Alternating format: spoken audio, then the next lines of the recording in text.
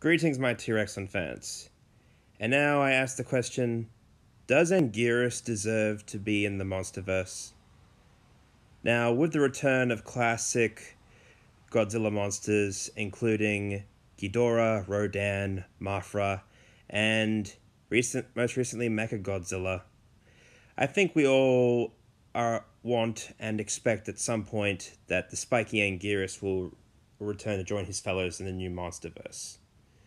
I, for one, am among those, as Anguirus has always been one of my favorites, probably right after Godzilla and Rodan. And the skeletal remains of a very Anguirus-like creature seen in Godzilla King of the Monsters certainly hints at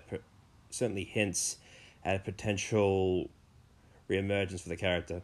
I'm not aware if Toho has bought the rights for it yet, but I wouldn't be surprised if it happens later down the line.